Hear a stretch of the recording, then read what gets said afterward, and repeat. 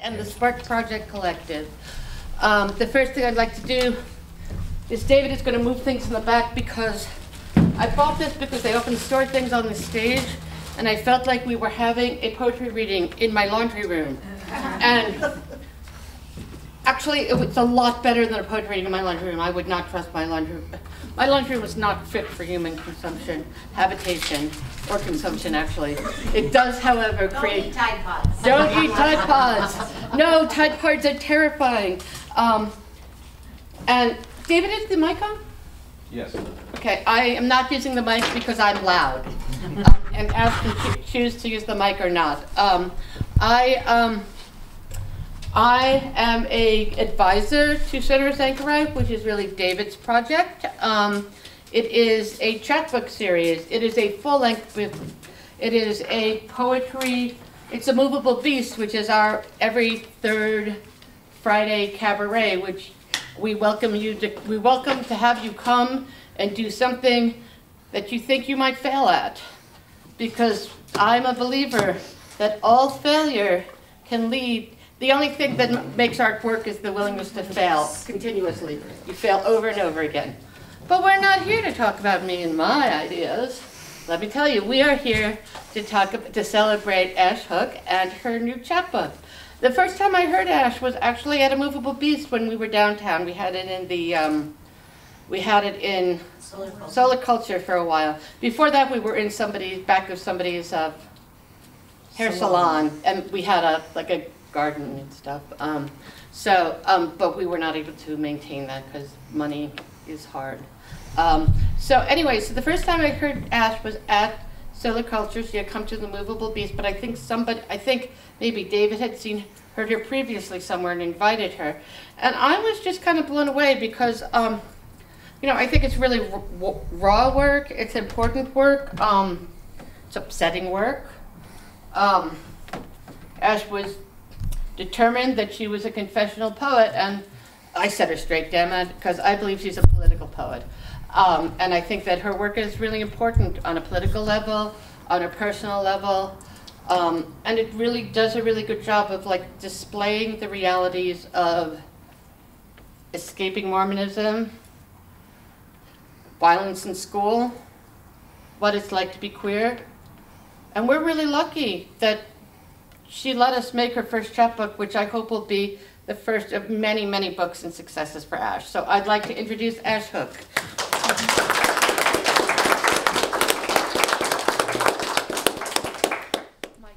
Okay.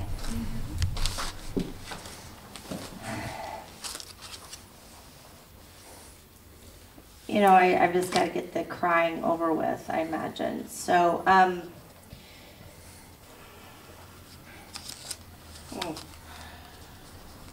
thank you, Maryrose and David. David heard me at Revolutionary Grounds, yeah, I think. I have been writing poetry since I was 15, because that's where all female poets start writing poetry. When they're, well, no, that's not true, 13. That makes more sense. Trying to make sense of their life and what's happening to them. And I wrote a lot of bad teenage girl poetry. And to my mother's credit, she knew I was writing poetry. She didn't understand it. She didn't want to know about it, but she bought me a journal to write it in. And I was grateful for that. And it became a one of many. And I grew up in small town Utah. Small town Utah is worse than city Utah, just in terms of the kind of Mormon you are, the level of cultural oppression that comes from being Mormon in a small Utah town. And I am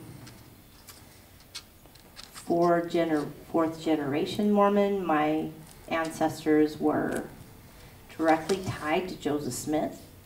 It's in my genetics. And it never really felt right, but I didn't know how to articulate that except for what my therapist calls norm challenge theory, once in a while I would stand up and say, hey, I don't like this. And people shake their finger at me. And then every once in a while someone would come whisper in my ear, thank you for saying that. And so in the process of writing all this poetry, nobody liked my poetry there. It scared them, made them question things. And I did what good Mormon girls do and got married at 19 and had 4 children, which is a small family for Mormons. I had 4 children before I was 28 years old. And I married not a very nice man. And I was with him for a long time. And then we moved to Tucson. And he started to lose control of me. And decided he would scare me a little by filing divorce papers. And in the thick of an abused woman said, you know, I think I'm going to let this happen. I feel like I should let this happen. So I did. And you know, they tell you that after you get through your divorce, it's possibly the best thing that ever happened to you, but you don't feel that when it's happening.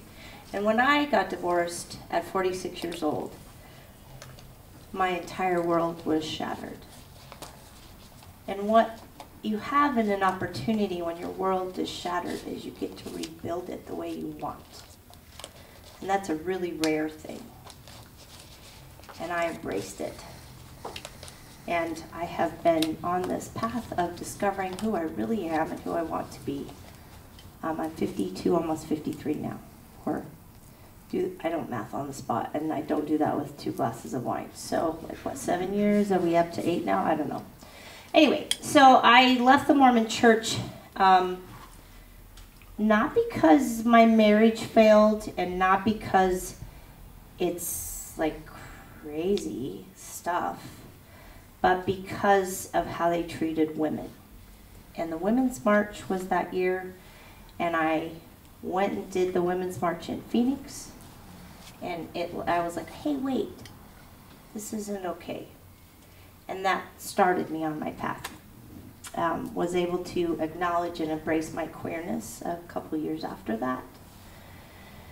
And have been detangling the very tight woven loom of Mormonism in my life ever since, and it doesn't stop. My best example for that is I went to the Book of Mormon musical, and I cried through the whole thing because it's accurate. And I was like, it's hilarious, also accurate. So, anyway, I am wearing this Captain Marvel jacket. I love Captain Marvel. Today, when I went to a meeting with a bunch of teachers, and I teach high school English, public educator. And when I went to a meeting this morning with a bunch of teachers, one of my friends, I had my Captain Marvel backpack and a different Captain Marvel jacket, different one. And see, that screw's getting through. Anyway, and she said, does your backpack always match your jacket? And I'm like, well, anything Captain Marvel matches my whole self because it's an allegory of my life. And the man next to me says, were you adopted by the Cree? And I'm like, well, kind of. It's an oppressive religious structure. And he's like, okay, that tracks. When I saw the first Captain Marvel movie, it was an allegory for my life, cried through that. So I find meaning in allegory and poetry. I'm an English teacher, in literature, all of that. And so I've been writing towards this book since I was 13. But it really coalesced, I would say, in the past couple years. When I turned 50, I set a personal goal for myself to write 50 original poems and illustrate 50 original poems. And then on my 51st birthday, I had an open mic party, and it was awesome. And then, so that got some practice in. And then I started doing open mics around town, and I took and advanced poetry class at Pima, and met Maggie, and Michelle was in that class, and Maggie, who read with me at the Movable Beast, who was my teacher, kind of helped me, point me in a direction, and things started to come up in terms of a chapbook. And it was really beautiful the way that was happening. And then Maryrose and David tapped me on the shoulder and said, "Hey, can we publish your work?" And I'm like, "Really?" They're like, "Yeah, really." Okay, I just wore the jacket so that I could show it to you and talk about it. Now it's hot. Okay, so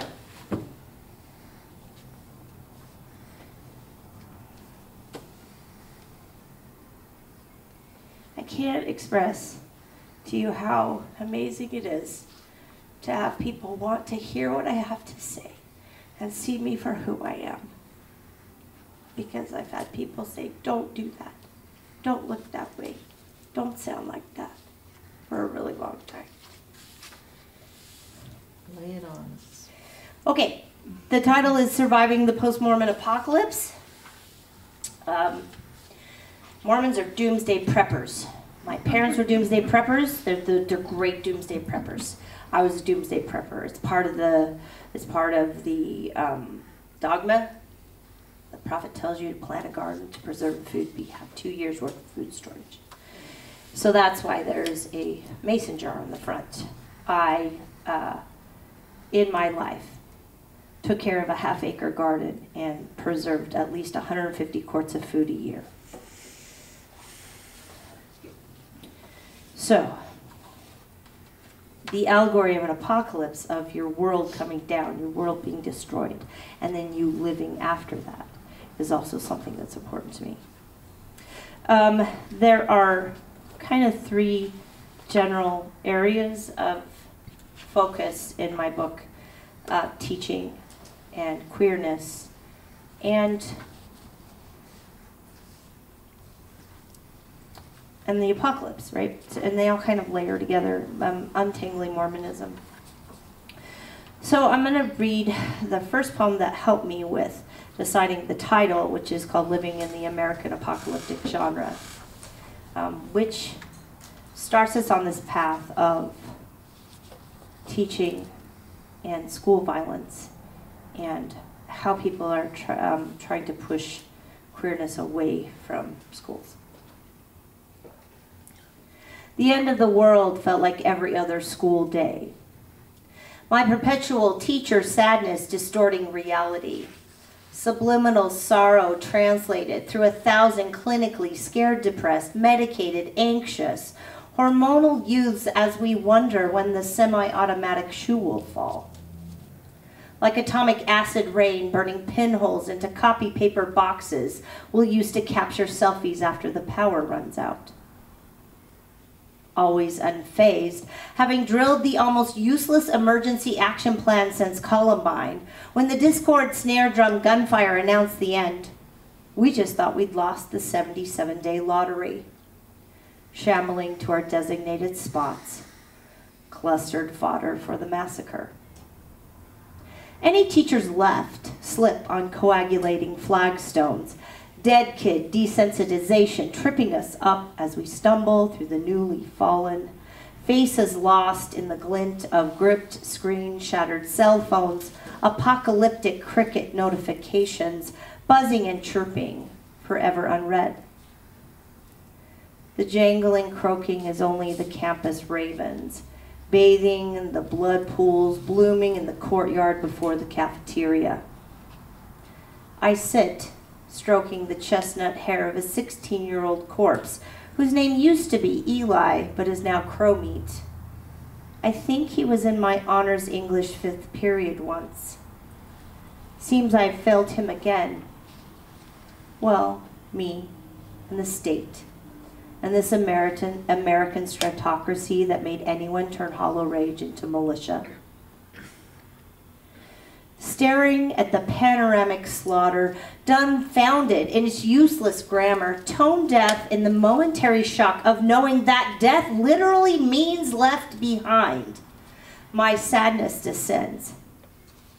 For if the children are all dead, this really is the absolute end. Unless a blaze of sequins scorches my peripheral, and raising dry eyes, I spy rainbow banners snapping in the wind above an army of drag queens, mounted atop fuming jet unicorns pawing at the gate, fierce manicures glinting, strapped with slung storybook bags and stolen AR-15s, waiting to save us all.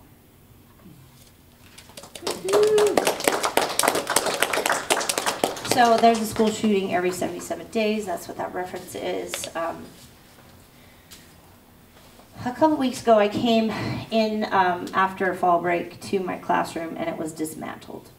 And all of my stuff on my counter was now on all of the desks. And I have a lot of cool stuff, and I was like, what is happening?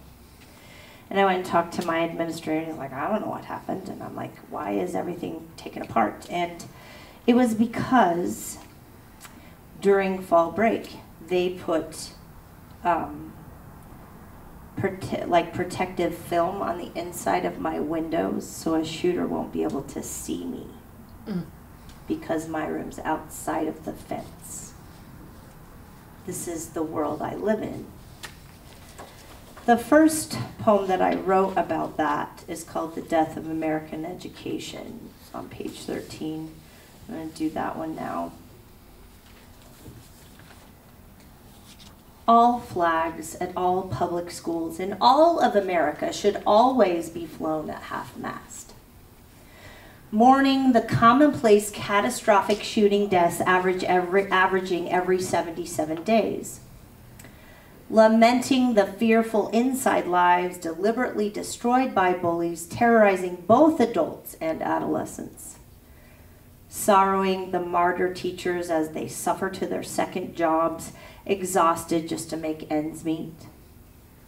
Grieving every lost class classified as an art and thereby unworthy of the ignorant land's money. Despairing the children who weren't supposed to be left behind, but blend into the facelessness of impossibly filled classrooms. When did teaching and learning become a slow death? Knowledge's knife dulled by a lifetime of trying to cut through ridiculous regenerating red tape. Why am I still here? I thought I knew.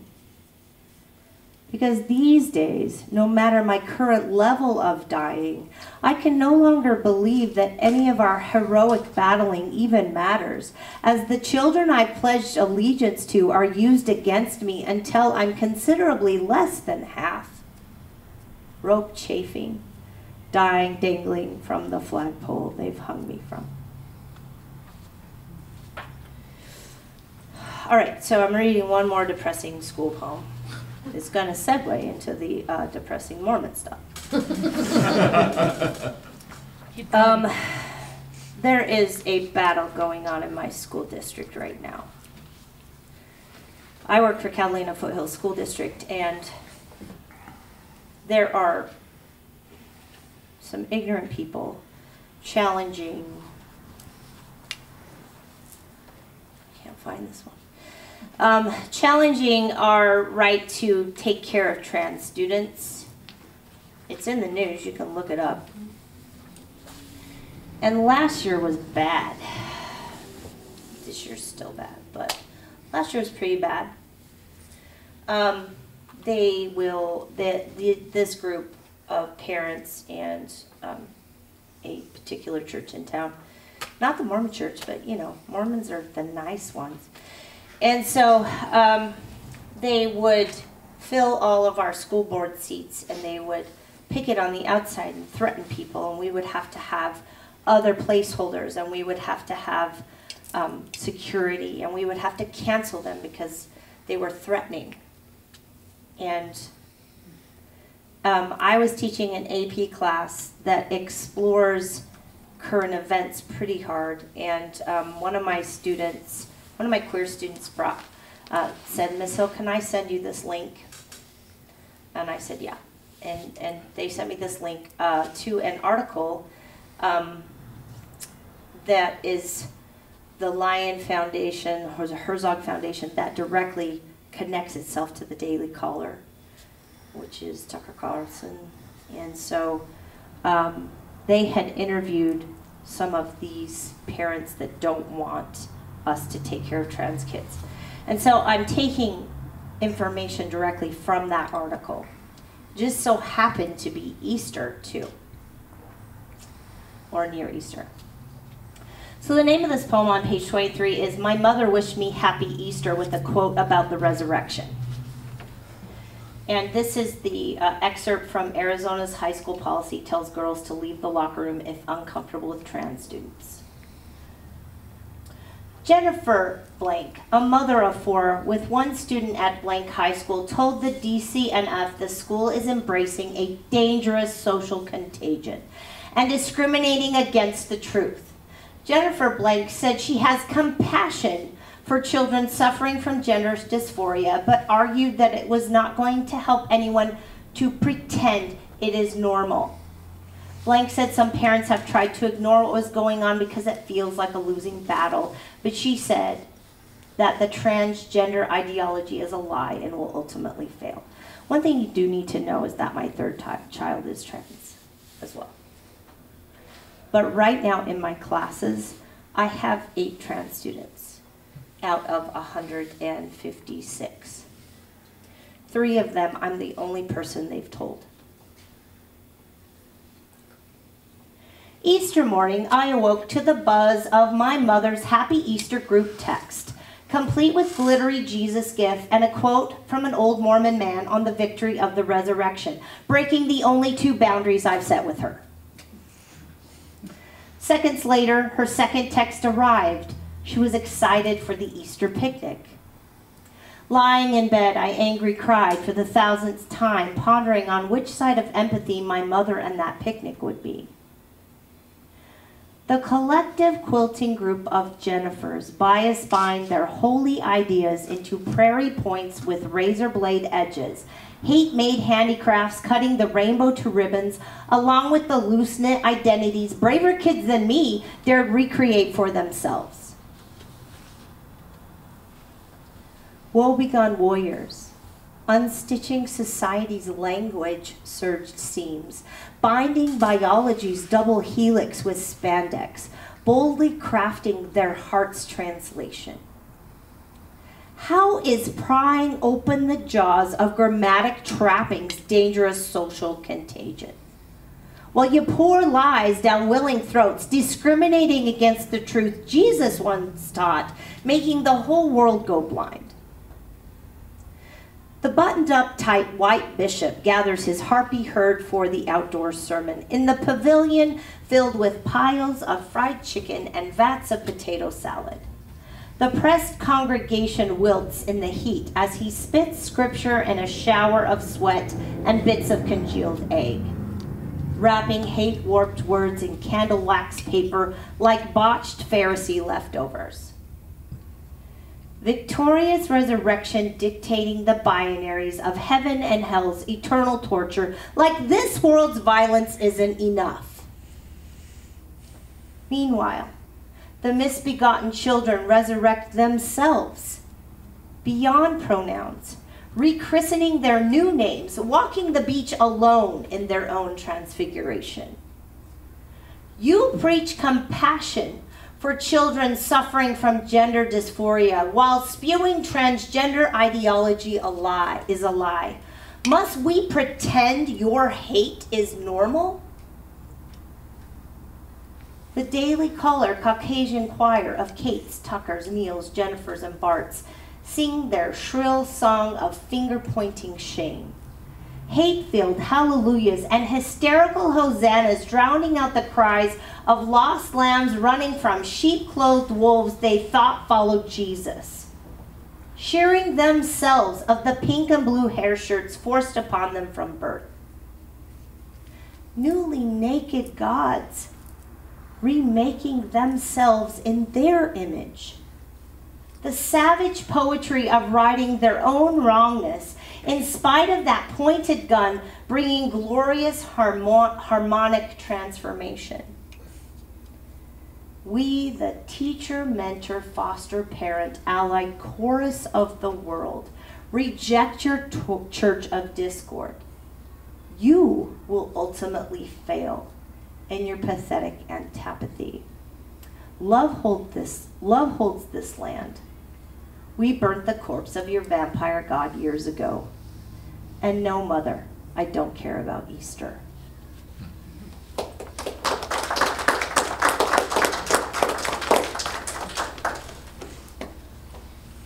How much time have I been reading? Are you keeping track? Keep going. Okay. Okay. I will. This is your book party. I know. Okay. The poem that's after that one's called Sister Jennifer, and it's like from the perspective of a mother that's afraid of what's happening.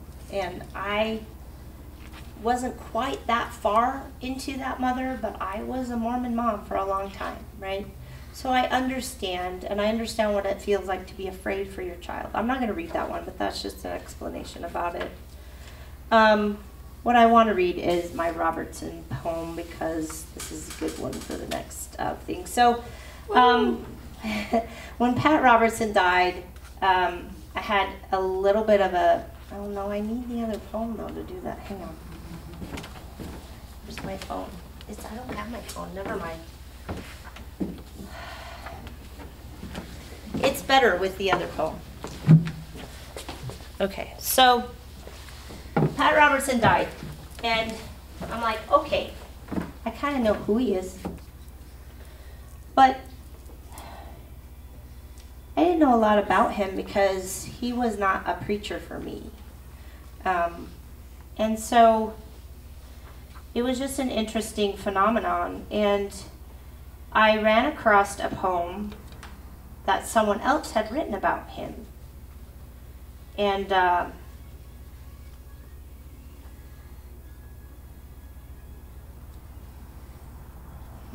it is, okay. Anyway, and I sent it to my podcast friends that I do a movie podcast with, and Kanan thought I had written it, and I'm like, no, I didn't write this, but I guess now I have to write a poem about him. So I did. This poem that inspired my poem is didn't have a title, and it didn't have an author. All it said, I found it on social media, and it said, Dana C. Dolan shared their friend's poem about the death of Pat Robertson. And so this was the poem that I read. I don't like to think about Pat Robertson going to hell. That lets him off too easy.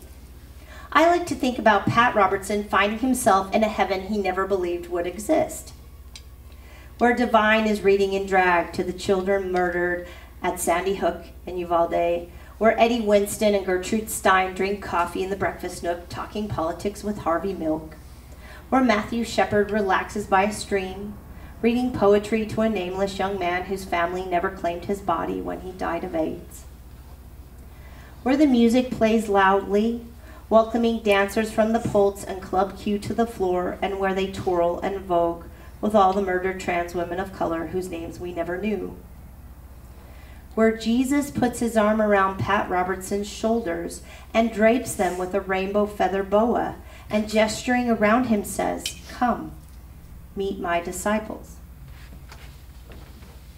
So that was like a delicious thing for me, because it paired really well with, criticizing Christian ideology that rejects queerness, and so then I really pondered, like, who are my Pat Robertsons, and I had them.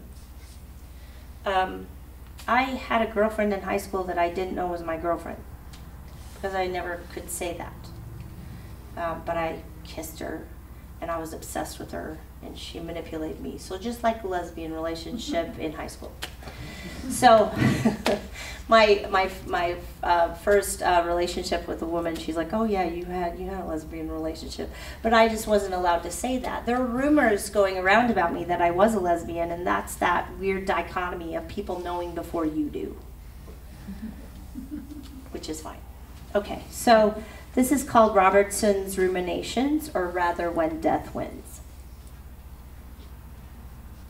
So, Pat Robertson is finally dead, and the decent, queer-loving, living people of the world cheer.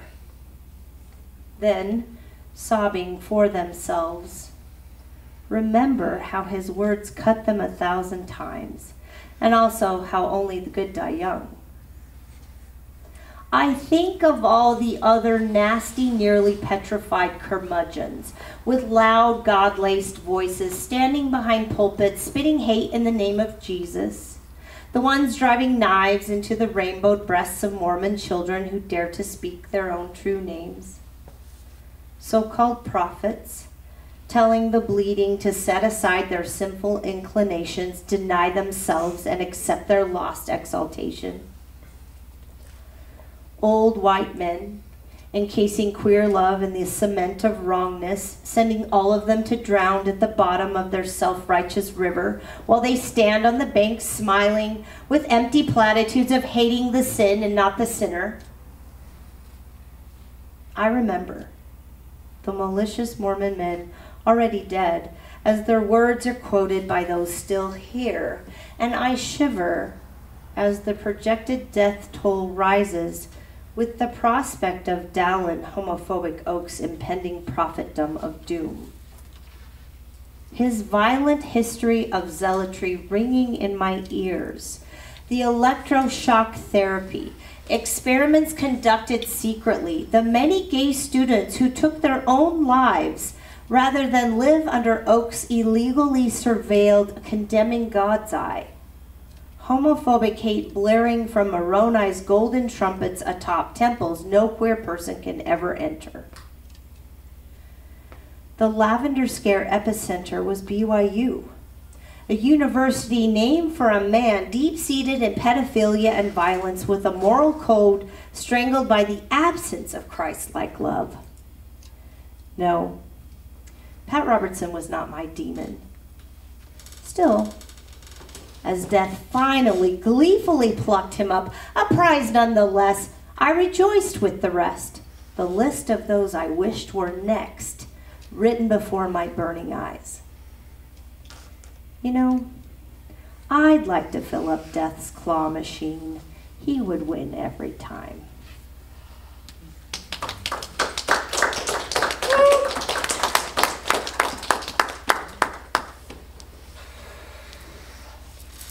Okay, that's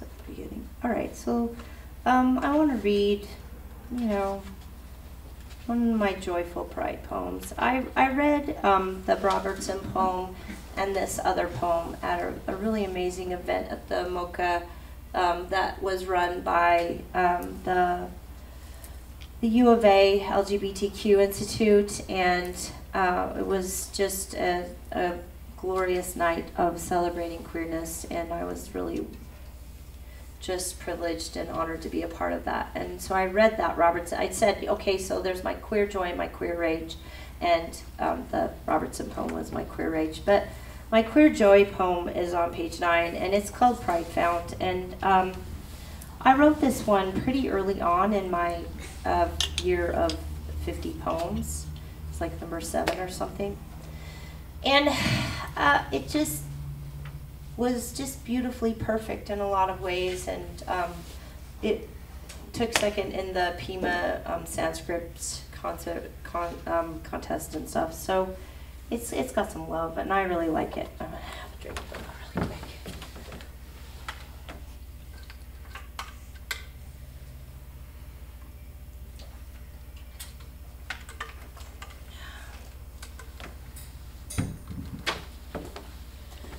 Okay, it's called Pride Found. So just keep in mind that I didn't really understand or embrace my queerness till I was 46 years old. And it's never too late to do that. And We all come to understand ourselves at different times. Okay. Am I one of the letters because of my lovers? Or is something of the same and somewhat of the different? A by-sides bleeding of colors from the all-proud spectrum, lilac to indigo, purple muddled love. Because I like her red hair and his red beard, am I queerer than any other? I musingly wonder, who doesn't like soft and scratchy ginger joy? Sorry, Keenan. He's such a boy, and they are them, and she spins me round and round. And inside I have found love to match my outside fire. Desire drawing all the magnificent mottled moths to a fierce heart flame that doesn't really need a label or a name. Just a letter or two that says, I want to be with you and with you too.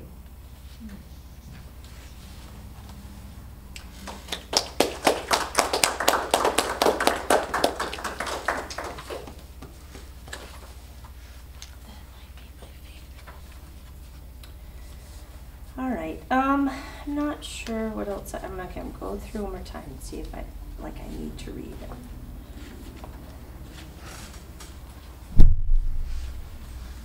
People that know me, if they have requests, I can do that. I've read a lot of it, though. Got to discover some of this on your own. The wheat poem's interesting. I'm not going to read it, but just as point of explanation, the poem They Got It Wrong in the End ends with, I'm sick of eating this fucking wheat.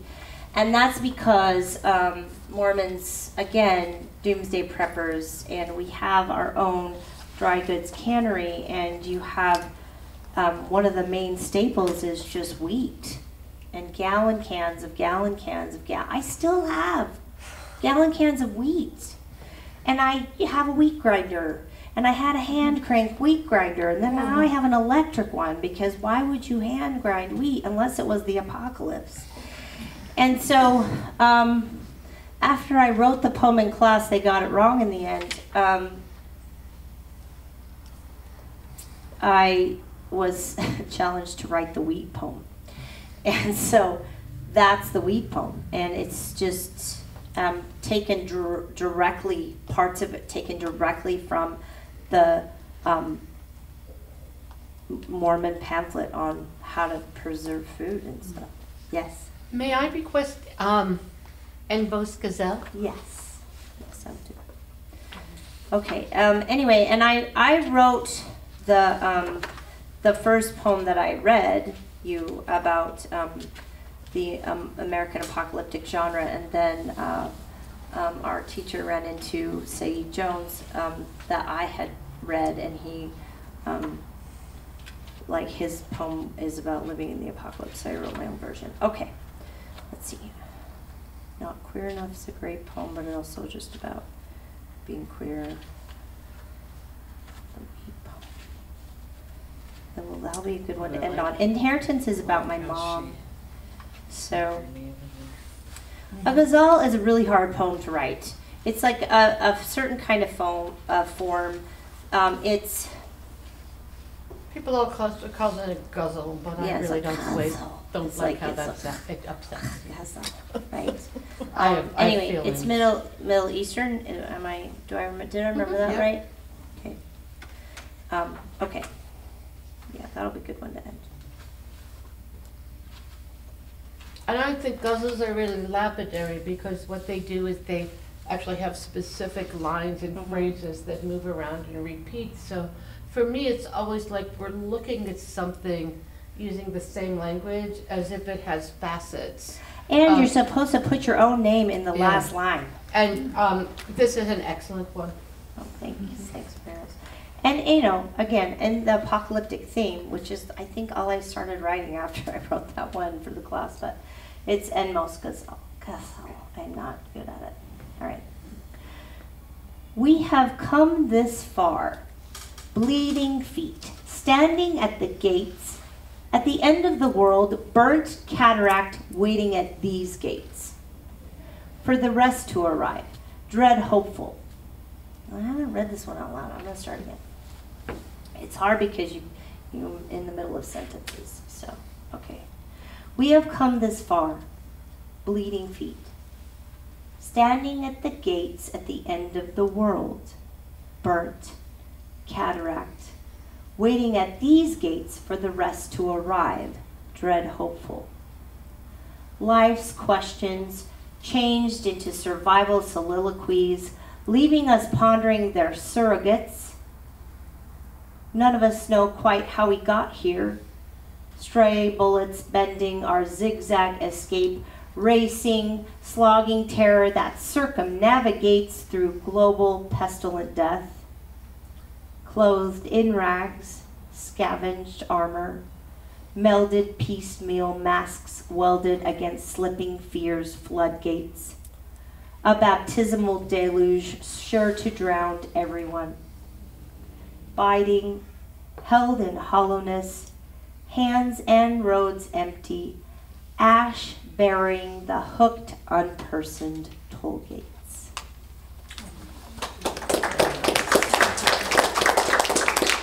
Thank you for being here. Thank you for helping sew my books together. Thank you for bringing a book into my life. Thanks for seeing me and hearing me. Thank you.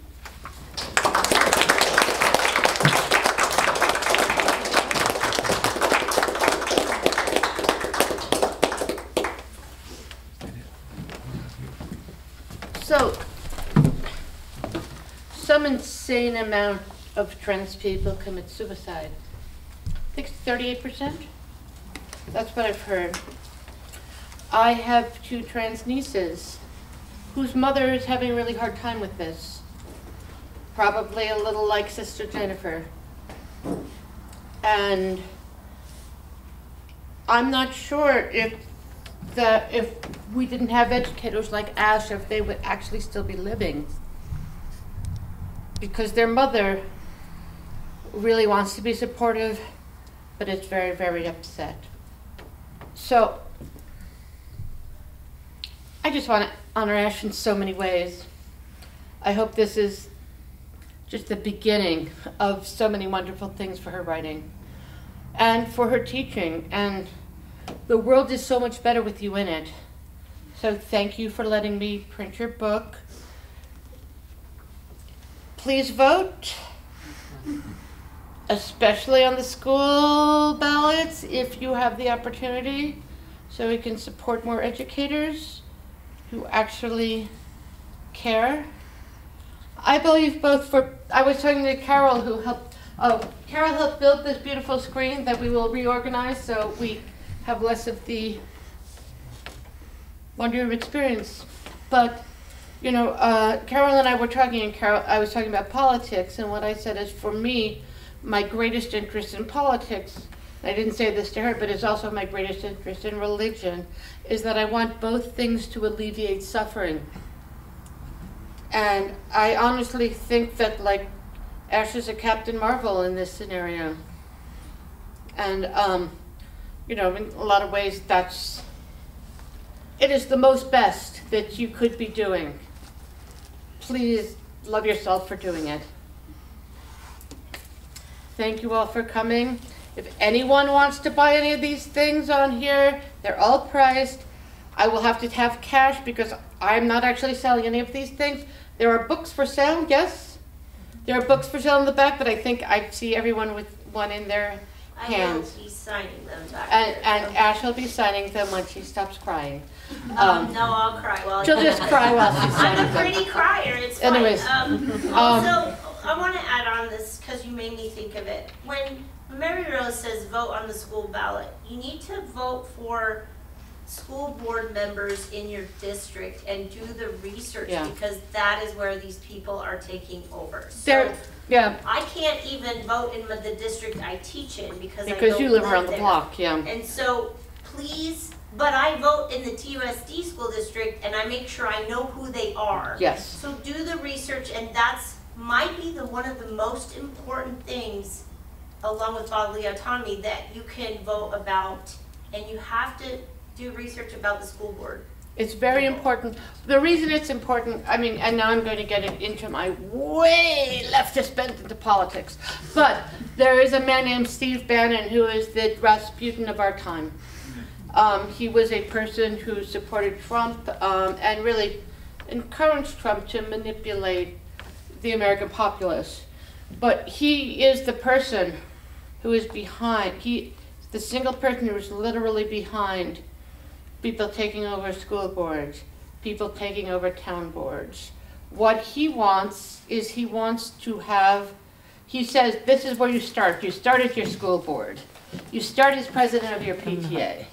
You know, and these are folks who have really, you know, and unfortunately the ideology, they want to start there and end up presidents, which will hurt a lot of people.